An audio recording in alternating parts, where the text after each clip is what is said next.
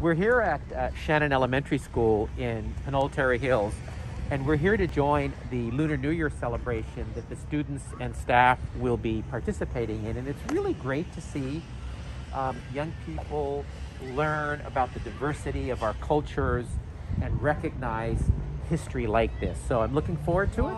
Good to see you. This is so great we do this. This is so great with Christy Lamb Julian, one of the parents here at Shannon who really led organizing this celebration. So tell us why we're doing this and what inspired you. Son started kindergarten this year, and it was a really eye-opening experience. Just a lack of opportunity, and it's been a really hard year for everyone.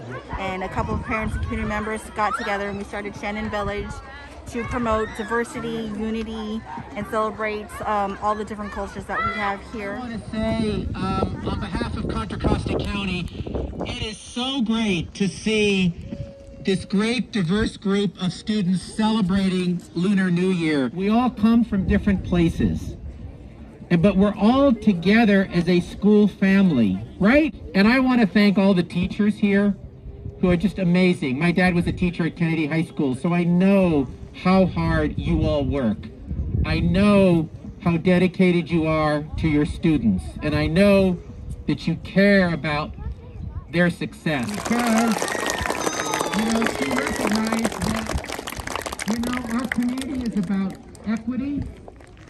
Our community is about caring for each other and respecting each other, and that's what today is about. That we all respect each other and where we come from. Be proud of who you are. Be proud of your difference. This is how we can become richer as a society and bring up new culture. But at the same time, we need to be respectful of the people who are here and work together. We see you, we hear you, and we love you, and we celebrate you just the way you are. And that's from Shannon Village and all of the helpers that make up Shannon.